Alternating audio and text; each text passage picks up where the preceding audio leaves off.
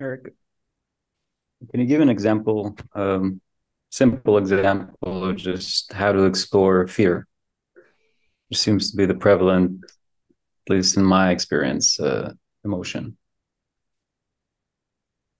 You must understand that when you're afraid, you don't feel fear, you feel the resistance to fear. So at that moment, you must give yourself to the resistance. And the resistance is going to be the openness to your experience of fear. When you feel fear, you're not afraid. Like if you pay $100 to jump from a bridge with an elastic on your ankle. Why are you paying $100? Because you want to feel fear. But if you're afraid, you cannot jump. You jump willfully. You pay $100, you jump.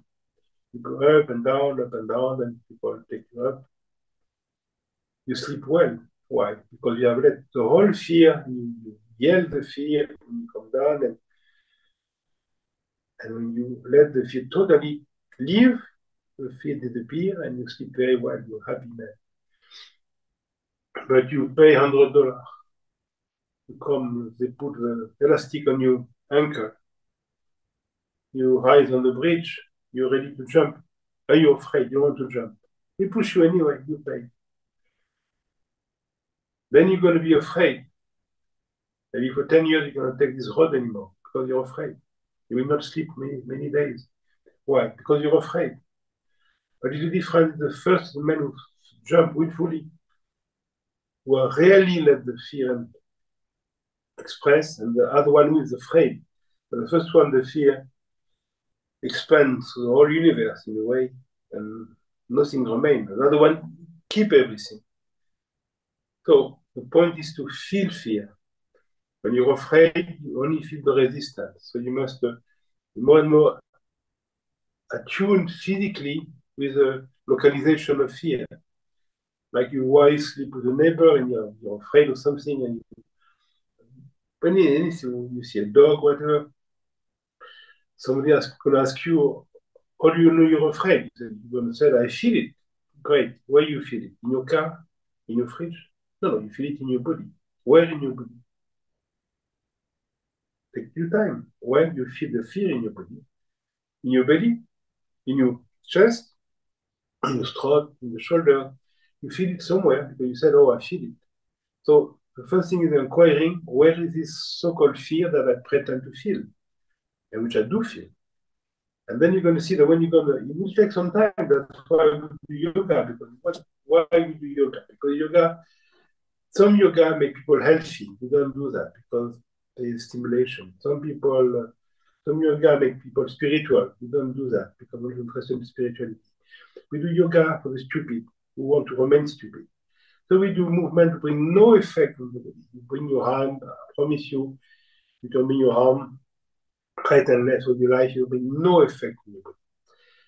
When you understand that, when you do this yoga we do, you expect nothing because what we do bring no result. That's why we do it.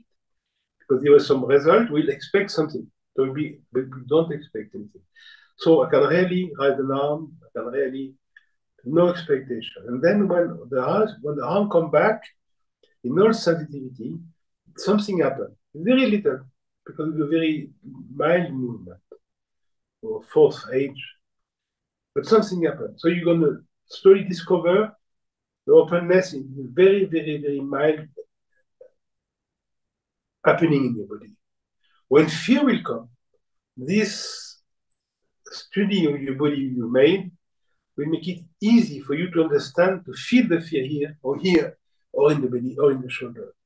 And then, in the same way that you understand that when your hand is tight, you're not tight, the hand is tight. And when the hand is open, you're not open, the hand is open. My hand is tight, I'm not tight. My hand is open, I'm not open. My belly is tight, I'm not tight. My belly is tight. My chest is tight, I'm not tight. My back is tight, I'm not tight. When I begin to experience that, and that's the goal of yoga, and that takes some time because when the beginner comes, you make him sit, you said, explore forward and said, what do you feel? Most people said, oh, I am tense. You teach the person for 3 months. 3 months later, sitting, go forward. He feels the same. But if I ask him, what do you feel? He's going to say, my back is tense. Yes, great. He's not tense anymore. His back is tense. That's what we want.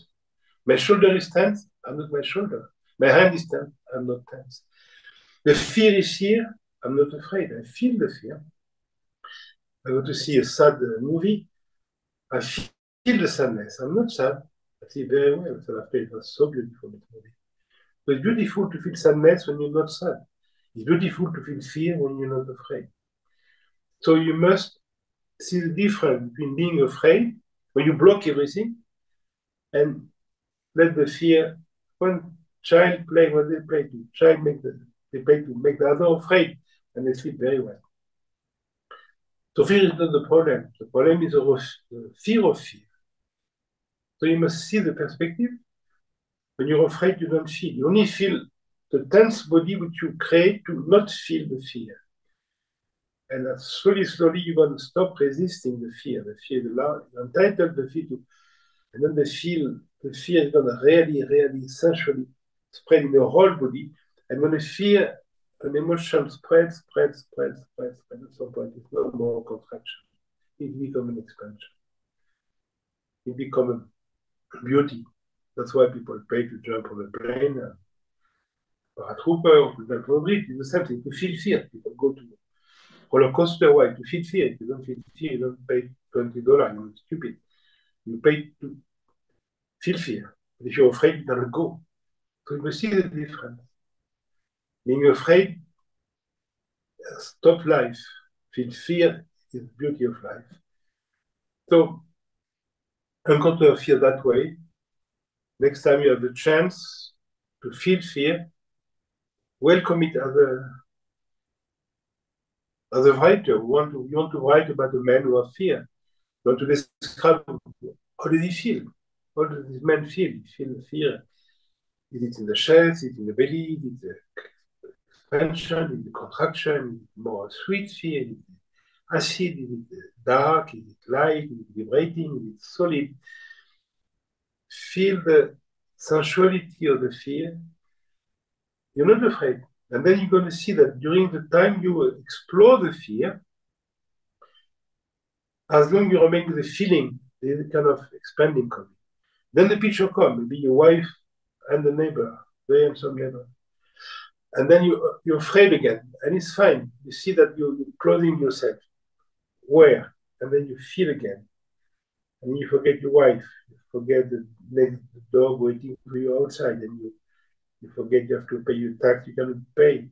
And again, you let the feeling of fear vibrate and open and expand. And then the picture come again. Maybe your son was crushed by a car. Maybe the war coming. Picture come, fear come. But now you see the mechanism. Leave aside the picture. Come back to the fact, the fear. What is it? And then slowly, slowly, you're going to come to a possibility of the whole feeling of fear really expand. And then the visualization come of the situation of so-called cause you fear, you will do nothing for you. Like now, 20 years ago, this situation would have caused fear in you. Now you don't care. Why? Because you don't make any personal relationship with the situation. And what you feel fear now, sometimes you'll not be afraid anymore. So the cause of fear is the image. So here we live with the fact. We forget the image. It may not be on the moment. The dog attack you. I'm not saying let the dog eat you and feel the fear. No. You may kill the dog. You may jump on the trees. You may call the police, and you may squeeze the dog with your car, and you may whatever. But then it's finished. Dog has been taken away, but the fear is still there. Great. But now it's time to feel. Still there. Like you have a car accident this morning, this evening you still feel the fear. So sometimes you cannot feel at the same moment. But after it is there. So after you let the vibration of the fear caress you, like you buying a new piece of hashish, a very interesting hashish from Afghanistan, from Citral, Pakistan, Colombia, whatever you like. So you smoke the hashish, right? You inhale, and what you do then? You do nothing. You let things happen. You become totally passive. Feel the same thing without buying the hashish. You let the feeling spread. And sometimes when the feeling spreads, some image may come from your past. You realize that actually there's only one fear. When you were 3 months old, when your mother, whoever, was not giving you food at the moment you wanted it, there was this fear of dying. Baby cry because you know if he doesn't eat, he's dead in 3 days. And this fear will repeat. Then after you're 2 years old, and the fear is that maybe your parents don't come back. Then you're 4 years old, maybe your father don't love you.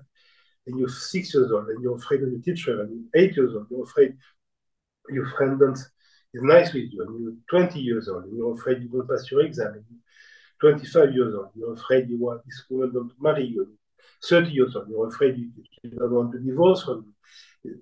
It's always the same fear. So go away from the so-called cause of the fear, because it's not a cause, it's a reminding of the very early fear you had when you were waiting for food.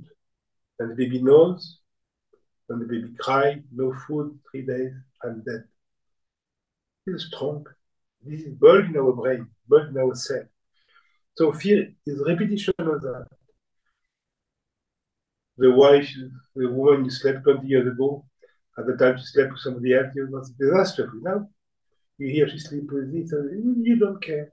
What was the problem? Not the fact, the imagination. I'm with this woman. How come she does that to you? She doesn't do that to you. She does that to somebody else. That has nothing to do with you. But in your fantasy, she does that to you. Nothing ever done anything to you. Only your fantasy. So you come back to the fact, fear is an emotion, but go away of the situation. As long as you want to free yourself from that fear, it doesn't work. Because you can remove that fear, but you'll be afraid of something else.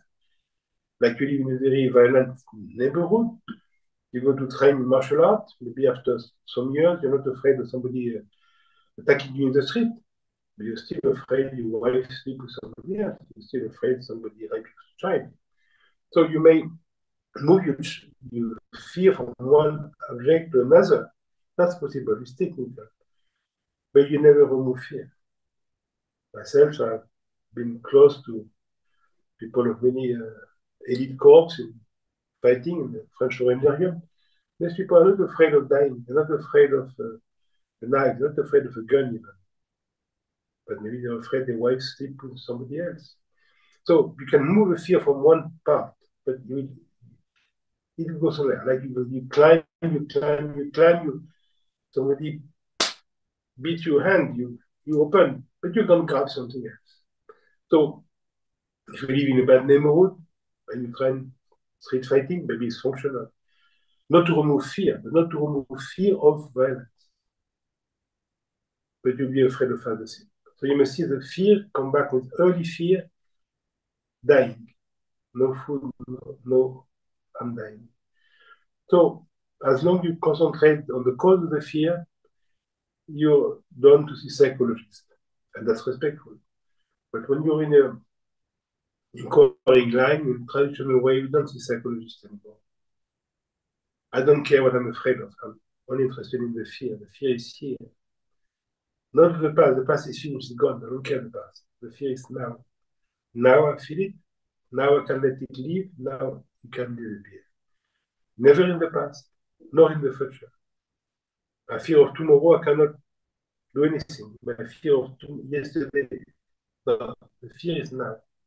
It's an actual experience, free of any cause. So as long as I see I'm afraid of this and I want to challenge that, see a psychologist. They do like that. But for us, we're no psychologist. Fear is here. I challenge it. I not challenge it. I welcome it in the moment. no picture. And in the moment of this sensual fear, this experimental fear will slowly open up, maybe some picture of my past will come up. Then I see how this pattern of fear was actualized in that situation.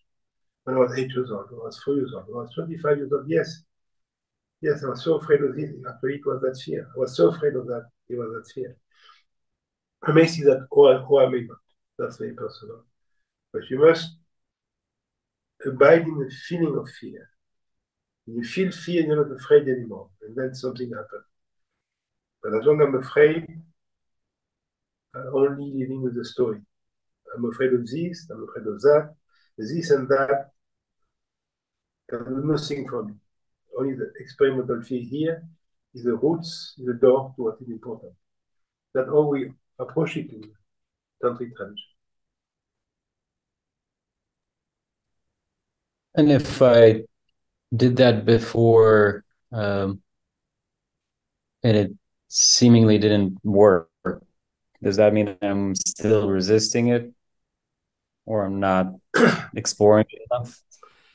You know, we cannot do things. Things happen to you. You cannot decide again willingly to feel fear. Maybe last time your wife sleep with a neighbor, and you had this fear, and yes, you lie in your bed and you felt it, and yes, and it didn't go through. That's called life. The first time you play tennis, you don't play that well. The first time you listen to fear, you don't play that well. The first time you drive fast, you don't drive that well. So the first, yes, we have to do it over and over because it's not easy. We live with pattern. Many times now you realize that this I will not do anymore. Then you do it again. You are very slow. Or this I will not eat anymore. And then you eat it again. Or this I will not be violent anymore. And you're violent again. We are like that. We are very slow. Some people are fast. Maybe Shankaracharya was different and we're happy for him. Maybe Abhinava Gupta was different, we're happy for him. But most of us, yes, we are deadly slow. One time you realize that, and you may get the mistake. You realize you don't need to do that. Then you're going to do it again. You realize this is a pattern. I've seen my pattern. Now I will not. And yes, you're going to do it again. We are slow grower. We have to accept it. Up to the moment that maybe something happened, I do know some people, very few women, I think, just in the moment that I think, I don't think anything she can be afraid of. They're very rare. I know many people who have faced fear, but the next day, fear may come and you don't face it. It's called life. There's no security in life. You cannot come to an openness which you can say that's ultimate. It is fantasy. Even Mr. Eckhart in some sermon said, you cannot reach a level of humility that you cannot go deeper in humility. So Mr. Eckhart says that well. And Abhinava Gupta in the chapter 37, the last chapter of Tantra Loka, said, well, this opus, this Tantra Loka which I wrote, well, that was my experience, that's my knowledge. But some people may go much deeper in life. Some people went further, went deeper in life before me. Some people will go further after me. I only convey my experience to the moment. So Abhinava Gupta, Mr. Eckhart say that you cannot reach ultimate the concept. So on the human level, but never forget the Islamic point of view, that the human, Purusha, the real man has two faces. The face of glory, which is his real face, and the face of servitude. And Ibn Arabi said, the face of glory is truer than the face of servitude, but in the realm of human life, the real man must live as servitude, not as glory. So limitation are the gift of the eliminate, non-limited. to help us to see how we function. So, yes, one time, million times, there's nothing to do in life. Stop buying new cars, stop changing wives, stop buying new shoes, stop traveling, stop going to spiritual sessions, stop reading books, stop doing golf, stop eating, stop watching TV, stop everything and give yourself to this exploring. One time, two times, million times, there's nothing else to do in life. Then you'll die happy. So there's no time. Thank you.